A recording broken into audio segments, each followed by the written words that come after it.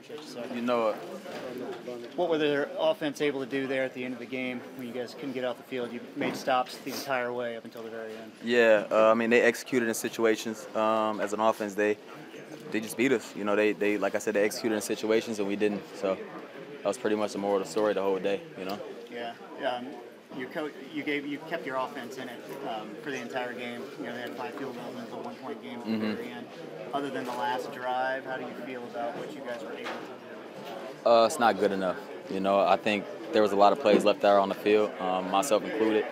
And I just think that, you know, we have to, as a defense, take over games. You know, it's not enough to be able to stay in them. You know, it's more so we have to take them over. We got to generate as many turnovers as we can, every opportunity that we get. We got to punch the ball. We got to force fumbles. We got to do a lot of things better as a defense, and then ultimately just play complete team football in every phase. It's 4th and 6 towards the end of the game. Mike Frey would like to, kick the field goal instead of go for the defense for you guys. When he does something like that, what does that make you think? I mean, it's our job to stop guys, and it's his job to coach. So we leave that up to him, and then we take care of what we have to take care on the field. Every time we get on the field, like I said, it's our job, like I said, to take it over and do the things that we have to do to get the ball back to them. They seem to keep finding plays. They're doing a good job of them, and every once in a while they find enough of a chunk to keep things going. Right. Was that how you kind of change that? Yeah, I mean, it's frustrating to give up any kind of play, especially chunk plays, but at the end of the day, it's football. You know, it's going to be a swing of emotions. It's going to be a swing of plays where they go. It's going to be plays where we, got the advantage. So I think that, like I said, they executed in situations where they needed it, and we did not. So next time we're on the field and next time we practice, we need to harp on executing on the situations that we need to execute on.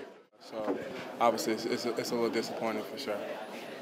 Does it make it more disappointing, 4th and 6, instead of going for it, they kick the field goal, put the ball in your court to win the game? Does that make it doubly disappointing? I mean, that's what I said. At the end of the day, like,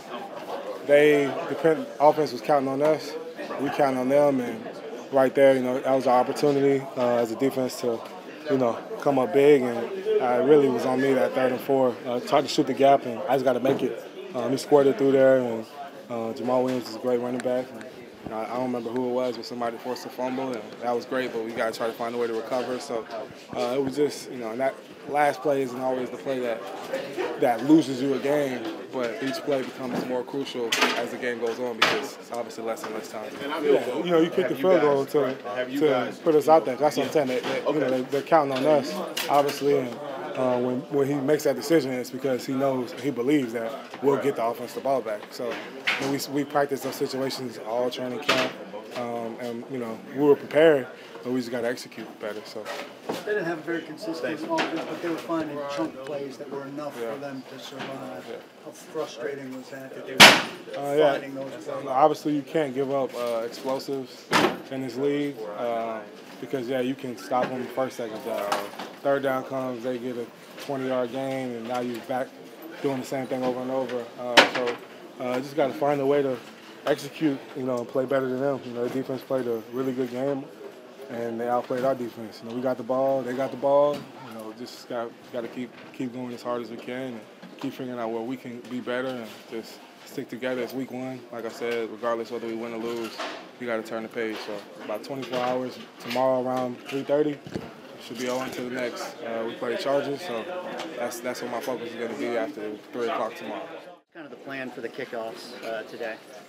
I mean, just kick away and go cover. So I think we did a good job. We got a turnover on one of them, had them at the 12 or so on one. So guys went down there, flying down there, made some good plays. So hopefully we keep it up for another 16 games. How do you? Obviously, you want to get out there and hit everything you give you, but you don't want to be all the offense at the same time. How do you sort through that? Emotions in it. I've said it a lot. I'll say it again. If I have to kick all field goals, I'll kick field goals. If I have to kick extra points, kick extra points. As the most important thing is getting the W. And we kind of came up a point short today. So sometimes I wish 50-yard field goals were worth 4 points, but that's my own opinion. Thanks. They made one more play at the end there than we did, and that's kind of it. So,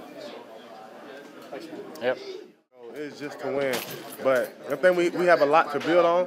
I think we did a lot of good things offensively, defensively.